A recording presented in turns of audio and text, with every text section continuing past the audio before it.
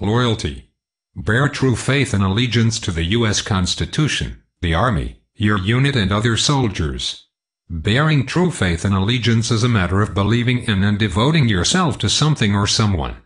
A loyal soldier is one who supports the leadership and stands up for fellow soldiers. By wearing the uniform of the U.S. Army you are expressing your loyalty. And by doing your share, you show your loyalty to your unit. Respect. Treat people as they should be treated. In the Soldier's Code, we pledge to treat others with dignity and respect while expecting others to do the same. Respect is what allows us to appreciate the best in other people. Respect is trusting that all people have done their jobs and fulfilled their duty.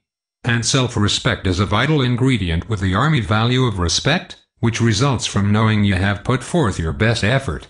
The Army is one team and each of us has something to contribute. Duty. Fulfill your obligations.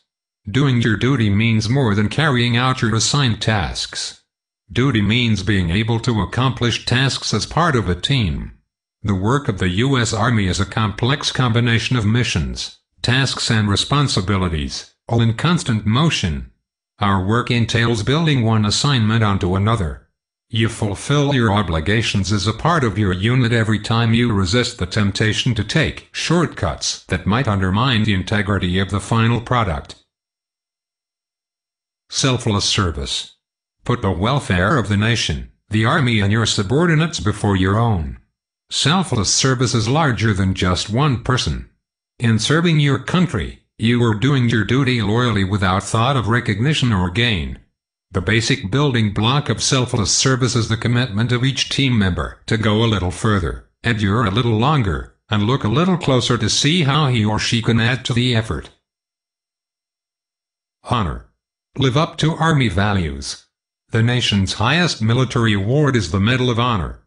This award goes to soldiers who make honor a matter of daily living, soldiers who develop the habit of being honorable, and solidify that habit with every value choice they make. Honor is a matter of carrying out, acting, and living the values of respect, duty, loyalty, selfless service, integrity and personal courage in everything you do. Personal courage. Face fear, danger or adversity, physical or moral. Personal courage has long been associated with our Army. With physical courage, it is a matter of enduring physical duress and at times risking personal safety.